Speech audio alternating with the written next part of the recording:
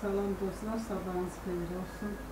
Bugün Günel rayona gedib, atasının qəbrini ziyarət eləməyə, həm də anasına baş çəkməyə. Ona görə mən tək pişirirəm. Böyük uşaqlar üçün Bogcha şirniyyatı eləmək istəyirəm.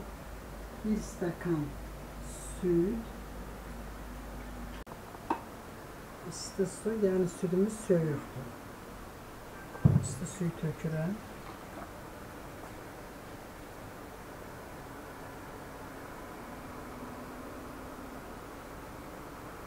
Stəkanda dururlar.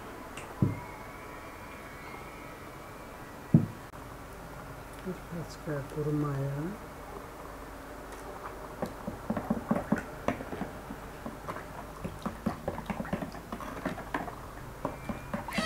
iki ədəd yumurtanın ağlı sarılı, bir ədəd isə yumurtanın ağını sarsın, üzeri üçün saxlayırıq. Bunları qarışdırıb apardığı qədər də un tökürük.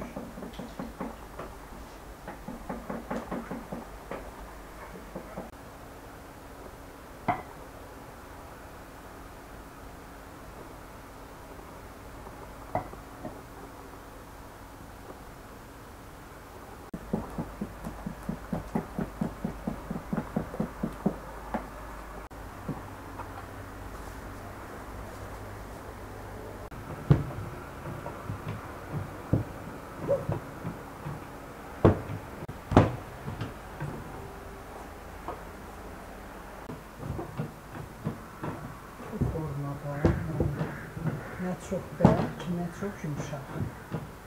Təmir edirik.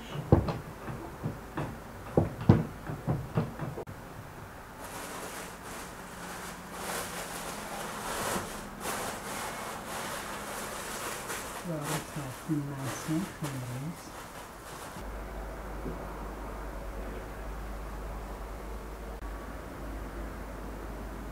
Bogcamızın içliyini hazırlayıram. 150 qram yağ,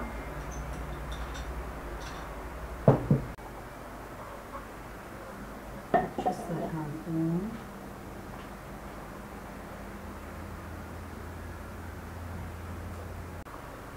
unla yağı umac edirəm.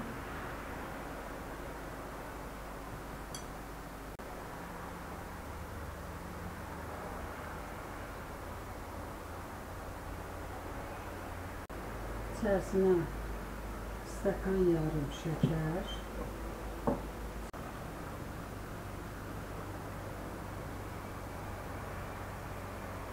bir paket vanilya tökürəm.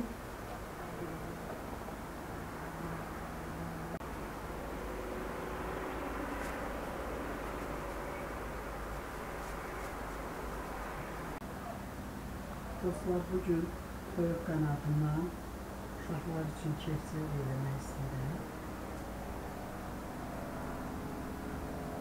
Uşaqların ən çox sevdiyidir.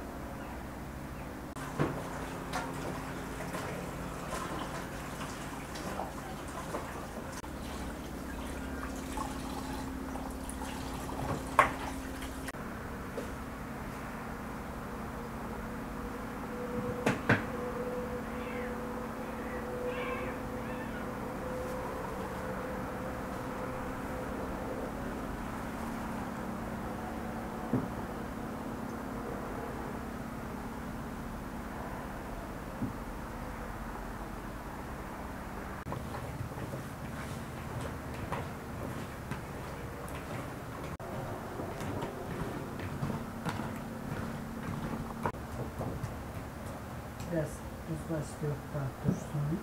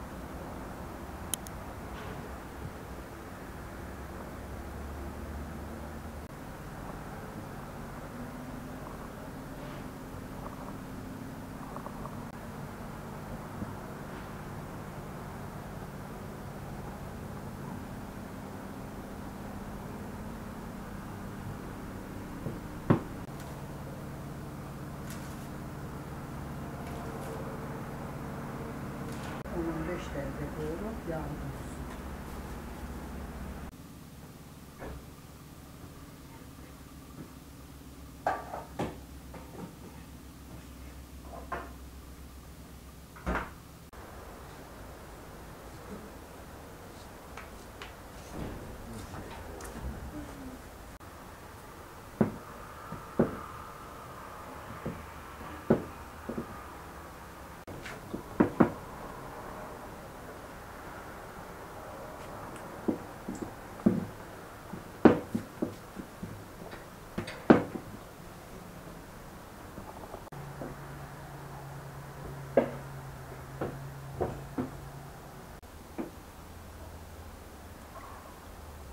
Değerli izleyiciler, bu bir kənd həyatı olduğuna göre kənddə olan bütün prosesləri sizə izah edeyim. Baxın, soyuq cücələr nəsə son vaxtda xəstəlik düşübdür gözlərinə, gözləri çirk edib yumulur.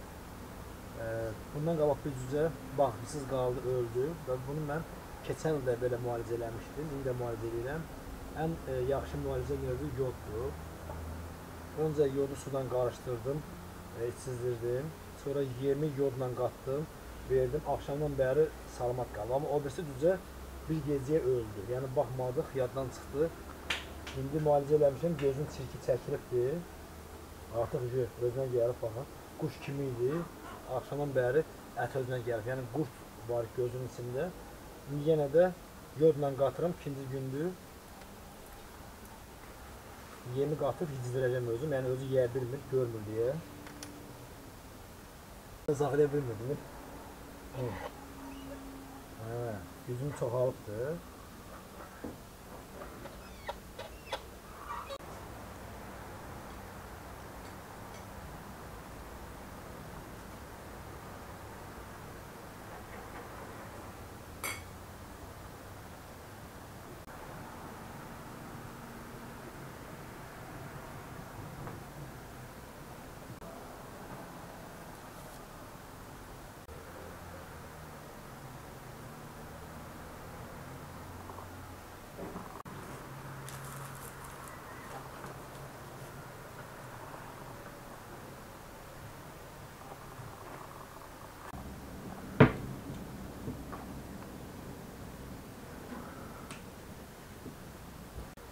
Deməli, yodlu suyu çizdirdik, naynə, reyhan, yeminə qatdıq, su elədik, verdik, yedik, axşamdan belə edirəm. İndi isə lələklə yodlayacam gözünü. Düzdür, biraz acışdır, neyək? Sağaltmaq üçün başqa bir yolu yox. Axşamdan bəri yaxşı xeyir edikdir.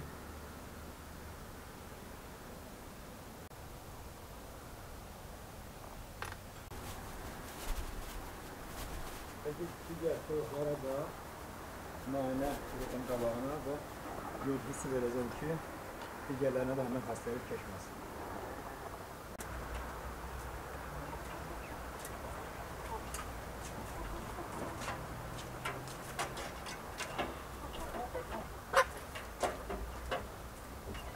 Yodlu su elədim, indi bütün toyuqları da verəcəm pişsinlər. Yod onlarda olan o xəstəliyin qarşısını alır. Bütün toyuqları hər il belə müalicə edilir xəstəlik düşəndə. Yod, naynə, bir də ot, cücəni göstərmədik, biraz efirə gedəsi video döydü. Gözü çox çirkələmişdi, periksdən gözünü yudur, dünən, günel yudur. Hal-hazırda görürsünüz ki, əmələ gəlir.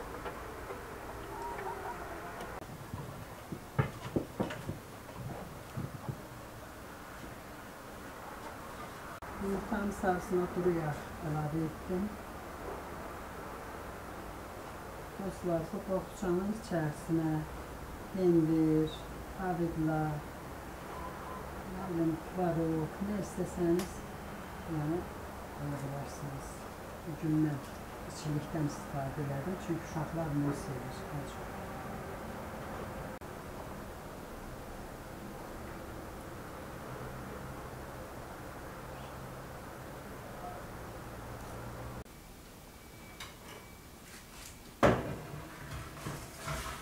%80 dərəcəlik sobada üstünü yandırmıram, altını alır.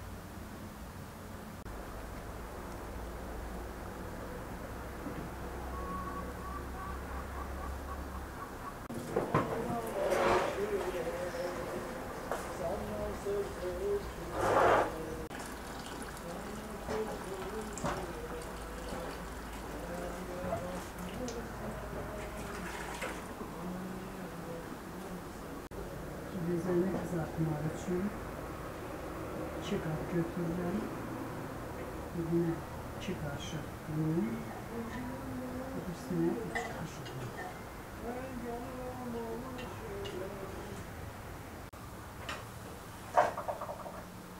Birinci qabımıza 1 qaşıq nişasta,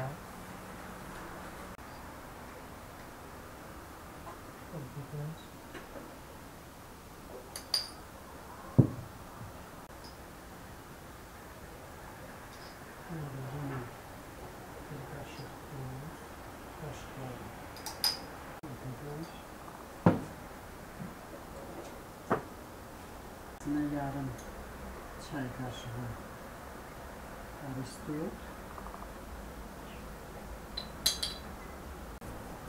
birinci qabımıza 1 kaşık kabartma tozu,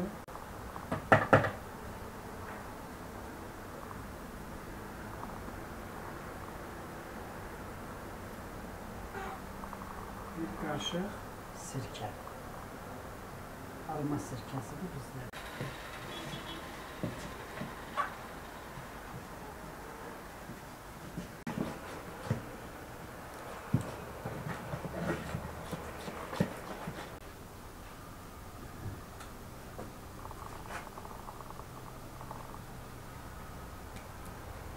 Adətən belə dar qabda pişirmək yaxşıdır. Yağı çox olsa nə qədər. Buzlamışam, islatmışam. Bir yarım saat durub bunun içərisində. İndi bir-bir bunları bura töküb.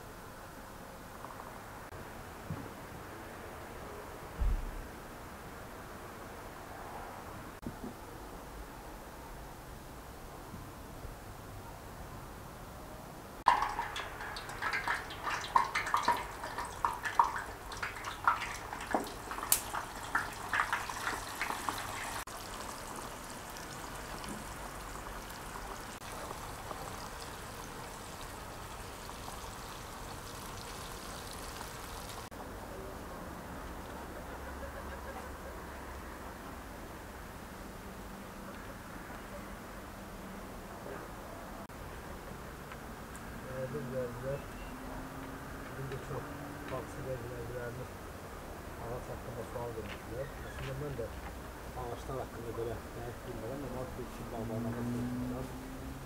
Ağac niyə qoyulur? Biz 10 il artıq ağac əkilib qoyuyor. Amma o qıraqda gördüyünüz ağaçlar, hansı bizim heyva ağaçları, belə qəbalı qurulur. Burada bir məsələ var ki, baxın, buranı göstərsəyimdir. Harasa 40 santdan sonra, baxın, belə ağ nəsə çıxır buradan. Buzdur, bilmirəm, gildir, nədir, baxın, ağ, bax. Bunun içində ağ nədirsə də, ağacın kökörə çatdığından qırılır. Mən də belə qərara gəldim ki, bu zərif ağaçları, baxın, hündürə basacağım. Altına biraz yanmış peyil dökürəm. Sonra ağacı qırıb, yəni üst tərəfə. Bu şiferlə qırağını doldurmuşuq. Həmin burada məhəllədə çayır olmasın. Gördüyünüz ki, belə cərgəz yapmışıq. Hündürdə qalsın, gölgəyə təkmək üçün, həm də səliqəli arasından gedib gəlməyə. Həm də ki, ağacın dibini artıq bu boyda doldurmaq. Yəni kök yanlara atsın, yəni dibə geri çıxmasın.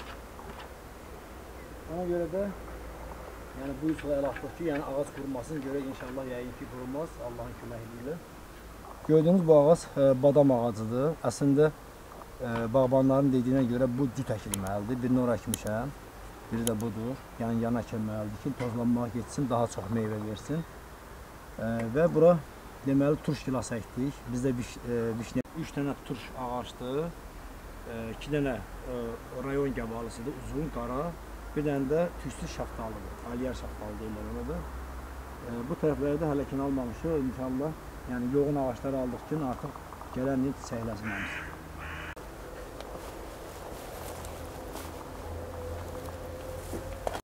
Dibinə peyin tökürük, yanmış peyin, yəni qorxusu yoxdur, çoxu tökürük. Şimdi qidalanma yaxşı geçsin, torpaq. Biraz içine torpaq töküb qarışdırırıq torpaqla. Ağacımızın qəddini də düz qoyuruq burada, ev olmağına baxmayaraq. Düz qoyuruq belə, dibini torpaqlayırıq. Bakı küləkli şəhərlər olduğuna görə, dibinə də ağac bağlayıb basıracaq ki, yəni külək dəyməsin.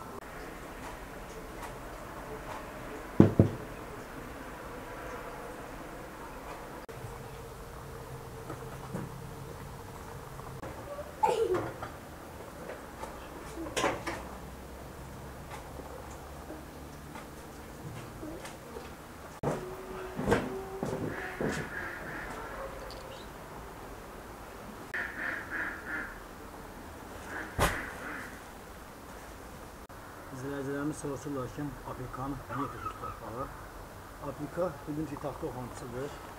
Torpaq külli olduğuna görə çox tökürük, peyin tökürük ki, torpaq yumşalsın. Aplika torpağın vaxtda çürüyür, həm də havalıq yaradır.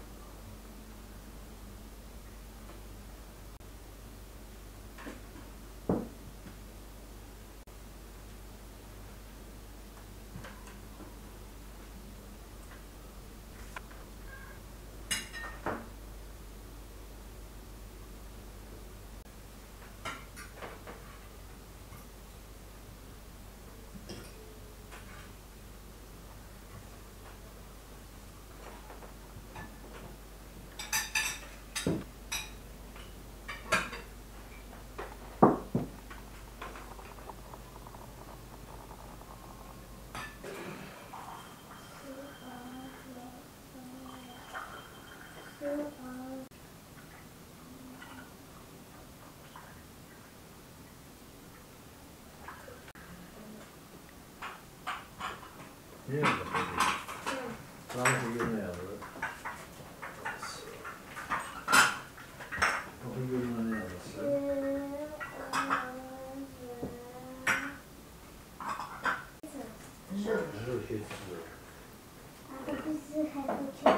Köşmüşü.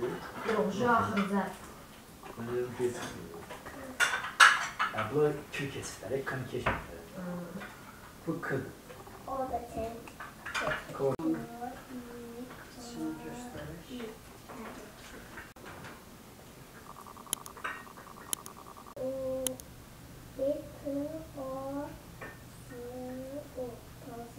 Ne oldu? Şeker fazla. Aferin. Tudu. Tuzaka. Bu da ne bu da? Ya da tut. Kuş eşmisi. Olabilir. Meyve de olabilir. Yani yerden biten şey bitki yerden. Bitkiyə. Məna bildirən sözdür.